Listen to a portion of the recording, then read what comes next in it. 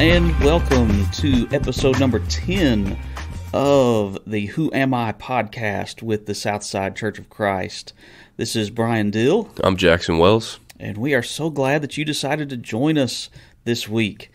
As you know, we like to start things off kind of lighthearted, and this week we're going to share some did you know information. And we decided that each of us were going to come up with a random Bible fact. And when I sent this to Jackson, I left it intentionally vague. Yeah. I wanted to see where in the world your mind went. What are the odds idea. that we've come up with this same fact? I'd say slim to none. Yeah, there's no way. There's no way. And I'm gonna say you go first. Okay. Whenever I thought of this, I was like, there's so many random facts, but I was like, I want to know about animals. And so I looked up animal facts, and in the Bible, it is recorded 3 times someone killed a lion. So Samson, great story there. He rips a lion in half. Right. Who's the other one? Benaiah. Okay. Yeah. That was the one that I thought people listening might not get as quickly, but he's one of David's mighty men. Yes. And then David is the other one when he's tending his sheep. Oh, right. And he just kind of tells that story. Yeah, he's like, I killed a lion. I also killed a bear. No big deal. Pretty much I'm the best shepherd ever. But yeah, 3 people killed lions. Yeah. Well, Benaiah, there's some cool things out there about that story, and it was snowing. On that you did. Years ago. I remember you. It was snowing on the day he fought a lion on a snowy day in a pit on a snowy day. What a random thing to do. That's the most why is, I mean, he's a mighty man, so like they've got to include something that proves that he's mighty. So that's pretty awesome. That is. It is. No doubt. All right, so here's my random fact. A lot of people ask about like translations. They'll find something. Yeah. Ooh, do you know about this translation? Do you know about how many English translations there are today? No, because there are a million. It feels like that, doesn't it? I go to the website that I like to use is Bible Gateway. Yes, right. And you could just click on the little drop-down menu, and I mean, you got an acronym for every single letter of the alphabet. Now there may be some of those that are out of print. I know the information I found was that there are more than 50 full Bible translations available for sale today, like that you could go buy. Wow. There might be 3 that are worth buying. No, just kidding. And we think, man, that's kind of a problem sometimes. You think, how am I supposed to know which one to get? Which one can I trust? And all these questions go through our mind. But, I feel like that's a little bit better problem to have than, say, the Dark Ages. Yeah. When it was heresy to translate the Bible into English. And so I was looking at some of that, and, I taught a class on church history about a year and a half ago, and one of the things that we talked about was that process of it getting translated into English. And John Wycliffe was one who is an incredibly important person in the history of getting the Bible translated into English. Okay. Or really the problem was it was not in Latin. Oh, I thought it was King James. No. No. It was about 300 years later. So Wycliffe's influence impacts every English translation since his translation. But 30 years after he died, the Catholic Church at the Council of Constance, this is after he died, excommunicated Wycliffe for translating the Bible into English. And just to make sure that it actually meant something, they exhumed his body. Oh my goodness! Burned it and threw the ashes in the river. Yeah, I still don't think it did much for him. Right? Yeah. just one of many examples of crazy things that happened in that whole process of translating it into English. Yeah. So this could be completely not true, but I was talking to somebody about the Bible being in Latin and people not understanding what it meant and like actually misunderstanding what they heard, because if you went to church, you heard the Bible, you didn't read the Bible. Yes. And like I said, this could be completely wrong, but it sounds almost true. But the concept of hocus pocus, yes, is that true? Hocus pocus comes from the communion, a misunderstanding of the Latin phrase that I can't remember off the top of my head. But yeah, they thought it was magical, and in fact, the story goes that some people were a little scared of it because of this, and would hold the sacraments in their mouth until they got home and spit it out on the ground. Oh my goodness, that's dedication, man. So yeah. Well, all right. So now we're going to transition into the meat of the week, which we hope is something that you can sink your teeth into a little bit more. And you may have noticed the title of our episode this week is "Am I a Cheerful Giver?" Of course, that phrase is one that really has two parts to it. You know, the giving part, but then there's the am I a cheerful giver? You know, that kind of has some connotations there, some implications there that we may struggle with. But I don't think there's any question that giving is a fundamental aspect of our Christian faith, being a follower of Jesus. 2 Corinthians chapter 9 and verse 7 is where the phrase cheerful giver comes from. It says, each one must give as he has decided in his heart, not reluctantly or under compulsion, for God loves a cheerful giver. And what I really like about that particular passage is that it's not just some random idea that Paul is throwing at this church in Corinth. He references the churches in Macedonia, and he talks about how they gave out of even their poverty, and how they gave in ways that were so unexpected.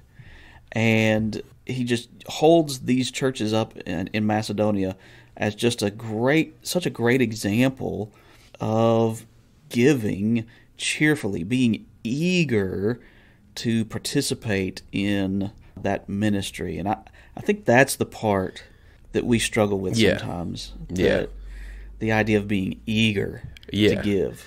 Well, you know, how often is that? Not very. Description of us, right? Not very. Right. I think, and this could be just because we're humans, or it could be because we're Americans, but we kind of have this mindset of, it's mine, I want to keep it. Yeah, right.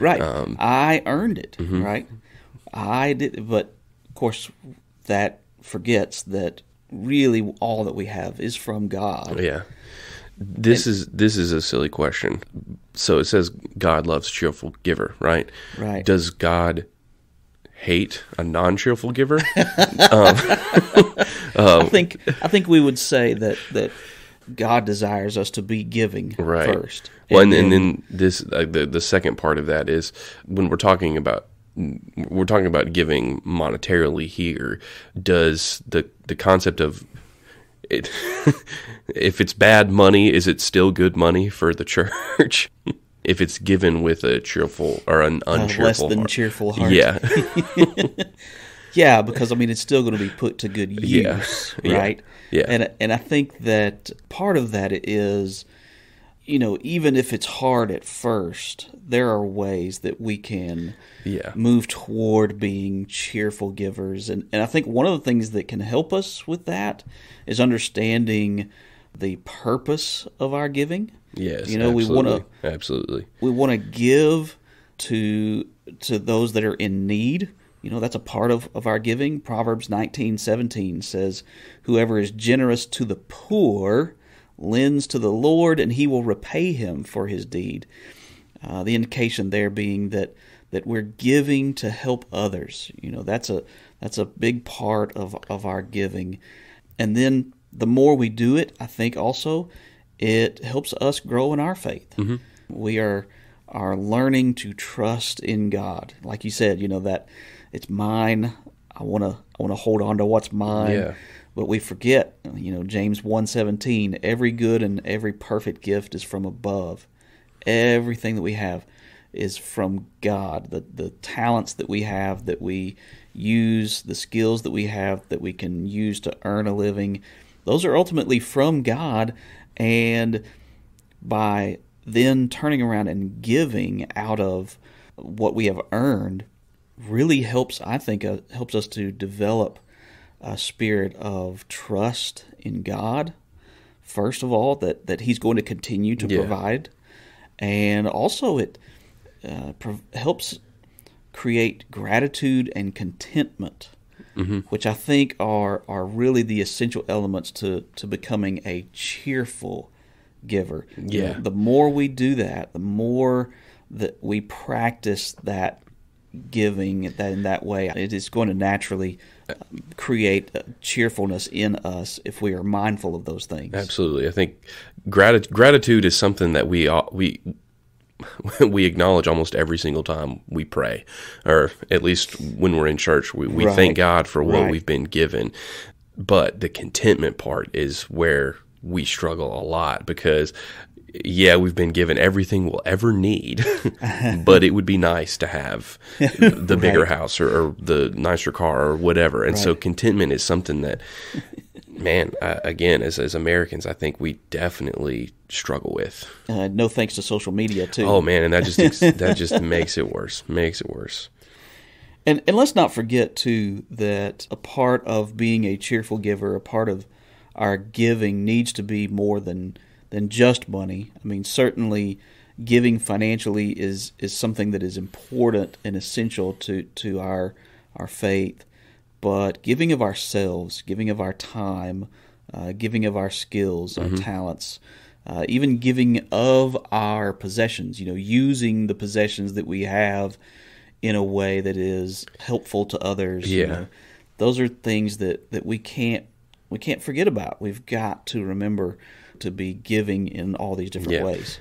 It doesn't necessarily mean that this is going to be easy for us to do. Just like us talking about being cheerful givers isn't going to automatically make you want to be a cheerful giver. Right. And so there are definitely some things that challenge us to be cheerful givers. It's in our nature. We've said it. It's in our nature to want to keep what we have quote unquote earned, even though it's been given to us by God. The blessings have been given to us by God. We don't deserve it, yet we have it. And so we want to keep it, therefore we don't want to give it. And there has to be a kind of change of heart, a mindset of selflessness in order to give. And so absolutely, you got to overcome that hurdle of, I want to keep it because I earned it. You can't take it with you when you go. I've been playing Clash of Clans a lot lately, and somebody jokingly came up to me and said, "Can you take that to heaven?" Can you take the game, the video game? And I said, I hope so. I was just joking. But I was like, well, it's consuming a lot of my time. Therefore, I'm not able to give. And so there are things that we have to cut out of our lives, perhaps, so we can give more of our time to God. And I think that's one of the obstacles that has to be overcome, is the idea that it's mine. And if we can start cutting some of those things that we think are ours, then that allows for more giving. Yeah. Well, and the time thing is tricky, because we think we have, well, I'm youngish, and so I think I've got unlimited time, Right. And if I'm sitting here playing a video game, nothing against video games, it's a great activity. You're not, out doing other things. Could be worse, right? But there are other things that I could be doing that would theoretically be me giving to the Lord, furthering His kingdom. Yes, absolutely. In regards to giving talents, sometimes there's a challenge there because we don't immediately know how to give or what to give. We either don't know what our talent is, we haven't figured that out yet, we haven't found our song, or we know what we can do, but we just don't know how to use it. And I think this kind of ties back into getting to know your elders, or maybe even just getting to know people at your church. The more you become involved, the more you give your time, the more people are going to get to know you, and the more plugged in you are going to be able to get in your church, and the more useful you will become. And also, you're going to find out that there are talents you didn't think you had. Oh, absolutely. Yeah. Expanding your horizons a little bit is an important part of really just growing into using the talents that you have for God's kingdom. Yeah. Even in the last year and a half or however long we've been doing Kingdom Kids, it's been fun to see how people have evolved in teaching. There are people who swore up and down that they could never... That was not their talent. Right. And now they're involved with it, and they're going ahead and planning 6 months ahead that they're going to teach this class. The only way that they can get to that point is to just trust and give themselves to that time. And then in the future, you're like eager. You become that cheerful giver. You're eager to give your time and teach a class. Absolutely. And then I think that what gets in the way of that sometimes is we think too big in terms of what we should be doing or giving, whether that's financially or talent or time or whatever. And we think, oh man, I don't have that much time. I don't have these big talents that everybody can see, and I don't have all this money. And we forget that you got to start somewhere. So even if you need to start small, whether that's a small amount of money to begin with to kind of get things going and gradually increasing, or starting by helping out in like you said, a Bible class where maybe you're just the person there to help first, and then see how it goes and say, ooh, maybe I can fill in once in a while for this person as they're teaching, or maybe I could take this on, or maybe there's another classroom that I really could step into.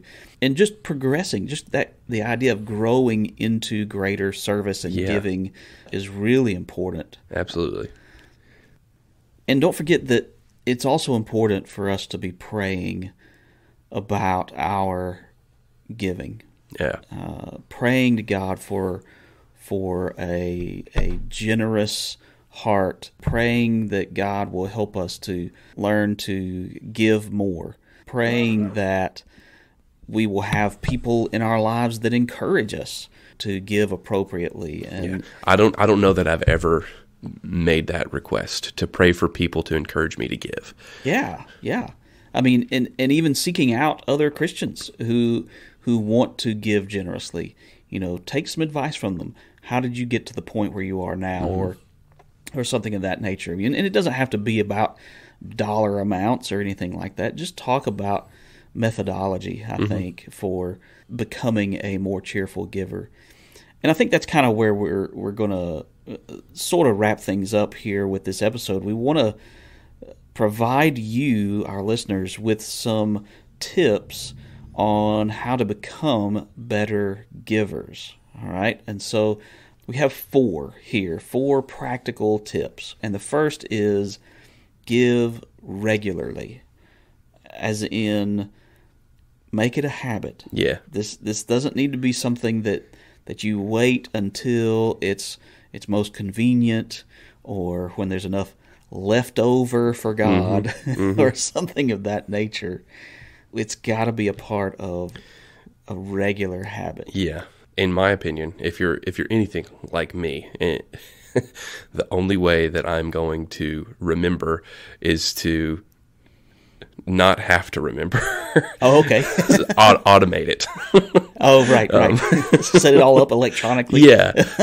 Well, and that just makes it easier. It's hardly a habit if I'm not having to remember to do it. Okay. All right. So, secondly, give sacrificially. I think, certainly Philippians chapter 2 and other places talk about the importance of Jesus' sacrifice. He gave the ultimate sacrifice, and certainly we want to follow in his footsteps. But I'm always reminded of 2 Samuel chapter 24.